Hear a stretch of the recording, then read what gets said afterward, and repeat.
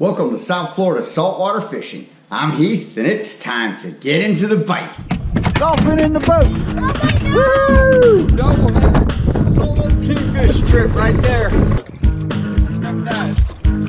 Let's do this. Let's do this. That's mutton snapper right there, baby. Let's do this. Let's do this. Let's do this. Let's do this.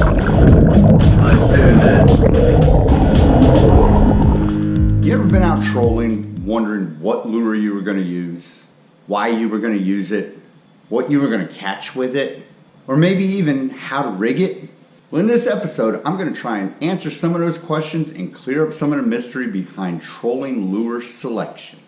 Before we get into this though, if you want to learn more about fishing, grow as an angler, or just see some great and exciting offshore fishing adventures, you can start by hitting the subscribe button. And don't forget to turn on the notification bell so that you won't miss a thing. Alright, so I want to start out by saying that this episode is going to be a comprehensive overview of the saltwater trolling lures that I use when I'm going out trolling. We're going to cover several different topics of trolling, such as topwater trolling, planer trolling, and high-speed trolling. I'm going to explain to you what lures I use, why I use them, how to rig them, and what I catch with them. So let's get into this. The first area of trolling we're going to go over is going to be topwater trolling. The typical lures I would use up on top, over the reef, the deep edge of the reef, and out in the stream. The first lure I'm going to go over is the white bucktail jig. This particular one happens to be from the manufacturer Spro. It's my favorite manufacturer. Now I understand this is a jig, however I do troll it, and I troll it a lot, and I catch a lot with it. So what I do when I'm trolling white bucktail jig is it's just standard topwater trolling. Get your boat up to speed. You can do around 6 to 8 knots with it. I rig this up with about 20-pound fluorocarbon leader of about 7 feet.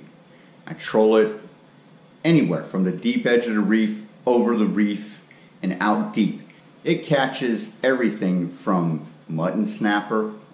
Yes, when you're trolling mutton snapper, it'll catch kingfish, it'll catch bonita, catches tuna, catches dolphin, and on a rare occasion you'll get hooked up with a sailfish on it. It's going to be a struggle to get them in, but you know, the fun factor is heightened when you get a sailfish because you're going to be using this on light tackle. You don't need to use a Penn International 30 to troll this bad boy. You can put it on a light spinner and troll it around. And that's the white bucktail jig. Next lure I'm going to go over is a squirt, also known as a trolling octopus. Almost everybody who trolls has these. If you don't have them, you've more than likely seen them in your fishing buddies or your friends' tackle box. These are used all over. So I use these to troll everywhere also, over the reef, the deep edge of the reef, and out in the stream past the continental shelf. These things catch everything also. They'll catch you bonita, tuna. This is a very commonly used dolphin lure. These lures are also typically used a lot as backup lures. If nothing else is working, people will drop one of these in, give it a shot, just to give it a shot and see if something out there is going to eat it. They are a very productive fish attractant. Now I use these in a couple different sizes. This is the 4.5-inch one, and this was a 12-inch one, but I cut it down to about 6 to 7 inches, and I'll use this particular one for high-speed trolling for bonita when they're on their annual run north during the summertime. Trolling squids come in all sorts of colors. This one happens to be my favorite, which is dolphin colored. Blue, chartreuse, and a little bit of silver with some glitter. They also come in pink and clear. They're iridescent. You got blues and whites. You got greens and oranges. You got purples and reds and blacks. When making your color selection for any trolling lure, you want to look at the clarity of your water. The natural thought process is to go, hey, I need a brighter colored lure in a darker colored situation, that way the fish can see it. No. Fish know that prey fish camouflage themselves with the color of the water. So if you've got greener water, you want to use a greener lure. If you're in a lower light level situation, you'll want to use like purples and blacks and reds. If you're in bright clear water situations, more than likely try out the brighter colors such as the pinks and the yellows and the oranges. The way I typically rig these is with a rather light rig. What I'll do is I'm going to use 40-pound monofilament leader, about 6 to 7 feet of it. I will rig it with double 5/0 hooks in the tandem setup. I'm going to tie my hooks on with a standard clinch knot. And then at the other end, where it will attach to the main line of my trolling reel, I use a barrel swivel attached with a clinch knot. It's a very simple setup, not much to it. And like I said, ultra effective. That's the trolling squid. The next lure I'm going to talk about is the trolling skirt. These lures are typically thought of as something that you add on top of a ballyhoo and troll. And that's just incorrect. I've been trolling these for years without anything behind them, playing just like you see, and I catch more fish without a fresh piece of bait being behind it than I do with it. Trolling skirts come in all sorts of colors. This one, as you can see, is pink and white. I also have dolphin colored one, which is blue, chartreuse, and white. There's also blues and whites, reds and blacks. The color choice is endless. When selecting your color choice, you have to look at your water clarity. If you're in greener water, start out with a greener looking lure. If you're in clear water, I'd go with a brighter colored one, like a pink and a white. You're going to want to troll a trolling skirt between 8 and 10 knots.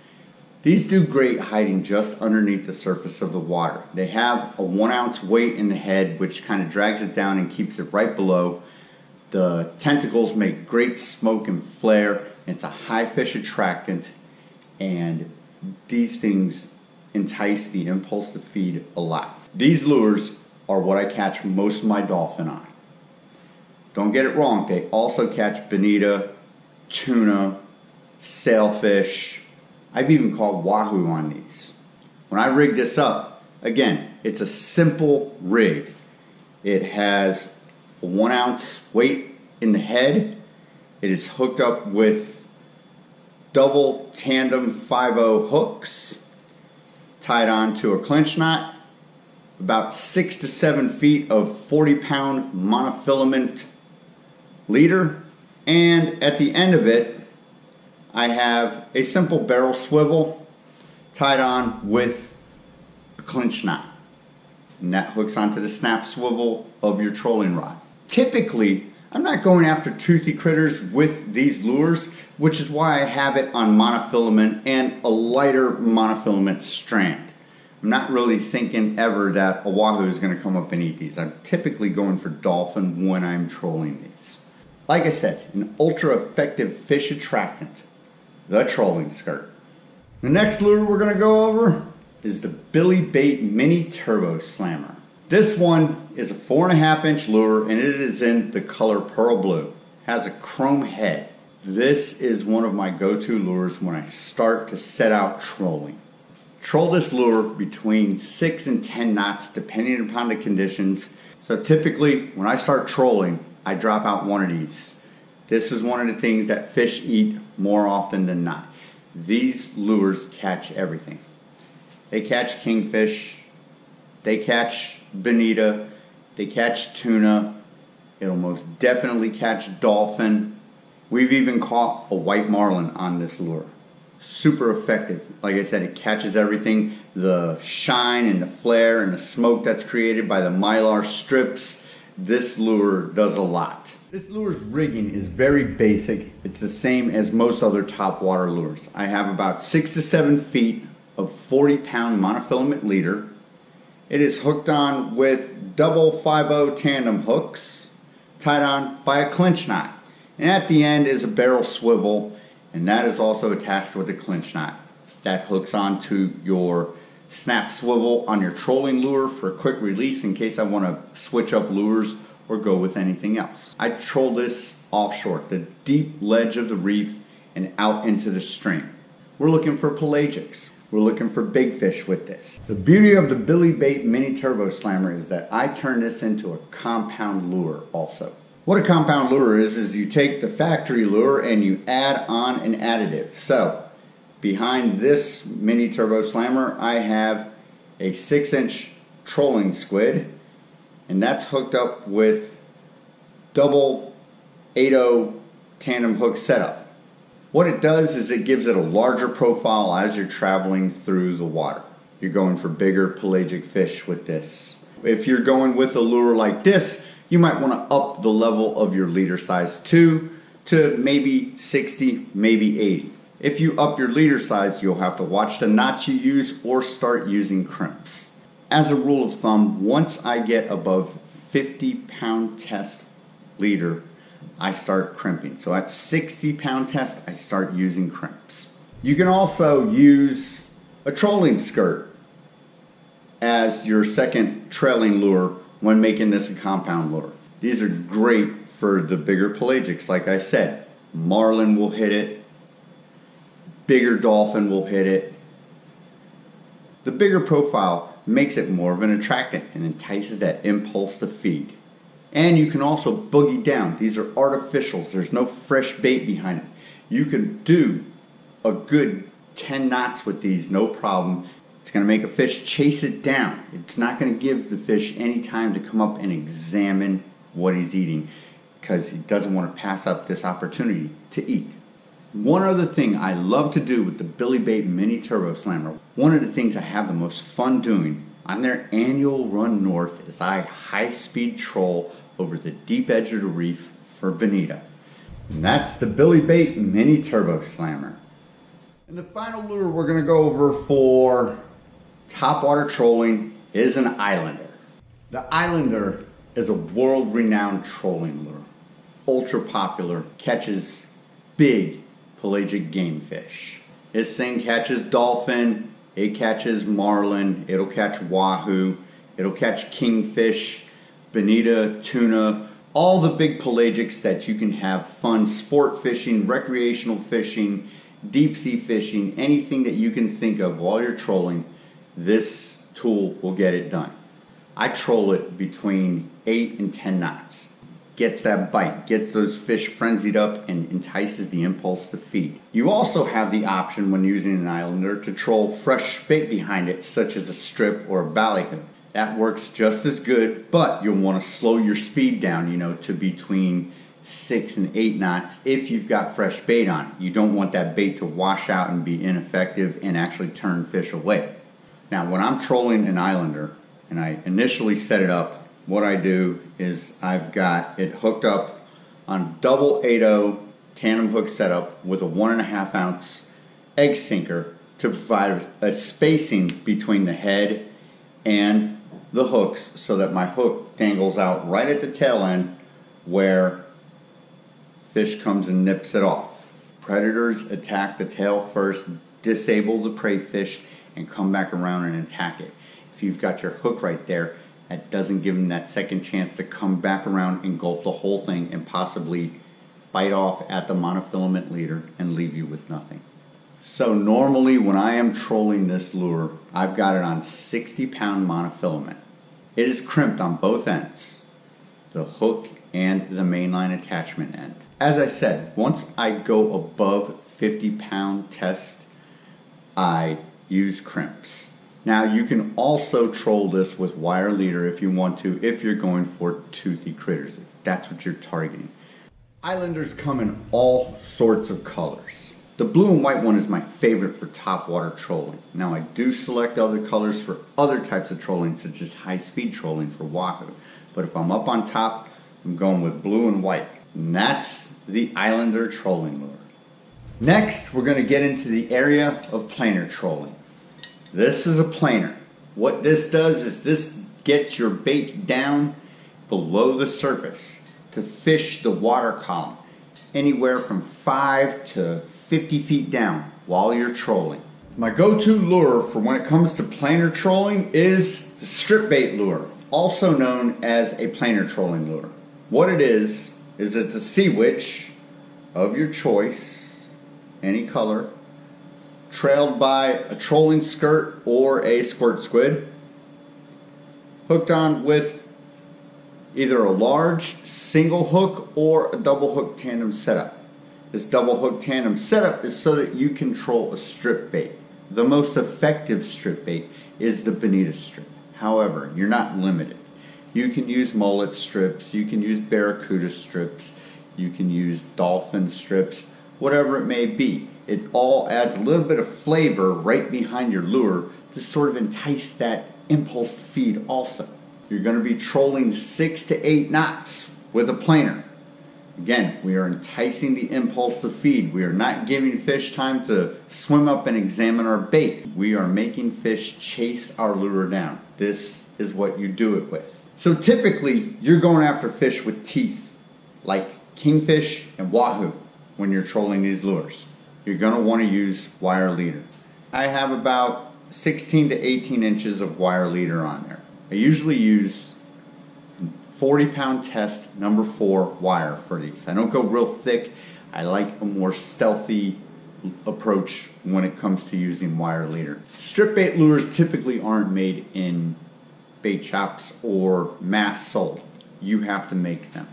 They can be made in smaller tackle shops where guys come in and they're looking for that stuff all the time. However, typically you make your own, which makes the color choices endless. My color choice, typically to start out with, since I am most of the time in green water, is this one. It's a dolphin colored trolling skirt, which is blue, chartreuse, and white, with a blue and white fabric sea witch on it. Then I'll put a Bonita strip behind it, troll around, see if I can get the kingfish bite. I try to keep the color of the sea witch topical with the color of the trailing lure. So if I have a dolphin colored squirt squid, I more than likely put a greener, bluer colored sea witch on top of it. If I have a pink and yellow squirt squid, I'll keep like a pink iridescent sea witch on top of it. The hooks that I use are topical. For a larger profile strip bait lure, I'll use double 8/0 tandem hook setup. For the smaller profile, I'll go with 2 5/0s. And again, same with the strip bait. Larger lure, I'm going to use a larger bait. Smaller lure, I can go with a smaller strip. So strip bait lures catch all sorts of fish. Mainly, they're used for kingfishing. However, you do catch bonita, you catch tuna, you'll catch wahoo on them. Every once in a while, a sailfish will go after him, and then it's super fun because you're planer trolling, and the end action of planer trolling usually is hand lining in your 100-foot leader that's attached to your planer. And that's the strip bait lure for you. My go-to lure, ultra effective, ultra popular here off the southeast coast of Florida. Another popular lure for trolling off the backside of a planer is the drone spoon. It's a high attractant for toothy critters such as kingfish, barracuda, wahoo. When you're using a drone spoon, I highly recommend using wire leader. When you're using a drone spoon, you're going to want to use a barrel swivel to attach it to your wire leader, because as it's going through the water, it's spinning, acting erratic. So you want to have it so that it is on a barrel swivel and it can spin around, twist around, without winding up your leader and making it get all sorts of line twists and stuff as you're winding it in and letting it back out or pulling in your fish. You can troll a drone spoon between 6 and 8 knots. It can also be used as a top water lure. You can actually tell the action of it because your rod tip will be bouncing back and forth, and it does great. Catches the same things up on top as it does with the planer. However, I find it more effective when being trolled down in the water column on a planer. That's the drone spoon. Now let's say you do want to fish the water column, yet you're not into planer trolling and all the setup that goes behind letting out the lure, letting out the leader, setting the planer, and the whole setup. You can always use a deep diving lure such as this. This is a Rapala Magnum in the dolphin color. What this does is this dives down 35 feet when you troll it 6 to 8 knots. You're going to need a bigger setup rod for it because it's going to put a lot of pressure on it. It's going to bend your rod over. So, you know, a heavier conventional to a medium conventional setup is what you're going to need. You're not going to want to troll this with a big spinner. This lure is fairly dangerous. It has 2 treble hooks on it. So it's going to make a messier fish. Just be careful when you get them up to the boat that you don't get pegged by it. It fishes down in the water column. It'll get dolphin. It'll get wahoo. It'll get kingfish. Many species. Like I said, if you don't feel like going through and setting up a planer and letting it out, you can just hook one of these up right to your snap swivel and let it out and get down in the water column. If you're way offshore and nothing's hitting up on top, or you want to start out also with something down to fish in the water column, yet you don't want to go through planer trolling and getting it all set up like that, you just hook one of these on and see if something's down there. That's the Rapala Magnum 35-foot diver. And the last type of trolling that I want to cover for the trolling lure selection is high-speed trolling. High-speed trolling is usually done for targeting 2 fish. It's done for targeting wahoo and marlin. This is your typical setup for a high-speed trolling lure. What it is it's an Ilander lure trailed by a 12-inch squirt squid with a 2-ounce weight in the head, followed by some spacers and 2 11-0 hooks. Typically, you want to use wire leader or cable on these leaders. If you're using cable, you're going to want to crimp it. If you're using wire leaders, you're going to want to use haywire twists. Haywire twist tool, make sure it's good and set up to go. These lures are usually darker in color because when you're high-speed trolling for wahoo, you use darker color setup because you want to be in lower light levels.